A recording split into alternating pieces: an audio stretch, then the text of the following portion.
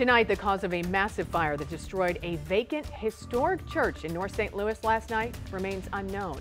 This is the third recent fire at the former St. Augustine Roman Catholic Church in the St. Louis Place neighborhood. Thank you for joining us. I'm Ann Allred. And I'm Mike Bush. Records indicate it's a city landmark and owned by the city. 5 on your side's Diamond Palmer is live in studio with more details from the fire department and neighbors. Diamond? Well, Mike and Ann, the fire burned for nearly 2 hours at the vacant building. The St. Louis Fire Department says the cause of the fire is still being investigated. One of the things investigators are considering, along with other causes, is if a homeless person was seeking shelter and trying to stay warm.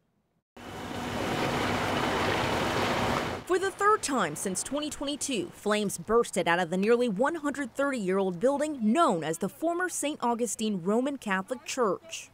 Discharge 1.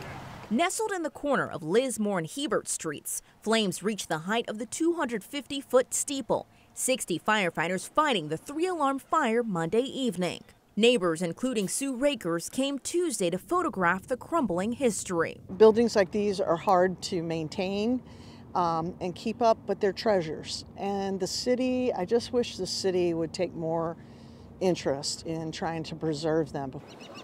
City documents show it's owned by the city's Land Reutilization Authority. It's designated as a city landmark and listed on the National Register of Historic Places. And before the city owned it, a couple tried to restore the church, calling it Project Augustine. But plans quickly fizzled in 2020 when they couldn't receive enough donations for restoration. It's unique. Charles Rawlings, a neighbor in the area, is calling on the city to do something more. We need to find some way to either barricade them up or just guard them off and renovate them. The fire department's Chief Dennis Jenkerson says the building is unsafe and at risk of collapsing. So I'd rather seen it taken down the right way so that we protect the homes that are still viable on the street.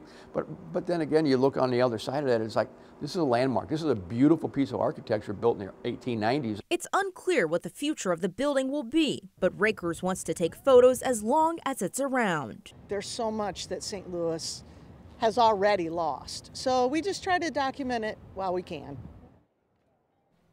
The fire department confirms the building department was on scene last night, and the Land Reutilization Authority, the division of the city that owns the church, tells us they'll conduct an analysis of the property and continue to look for ways to secure vacant buildings.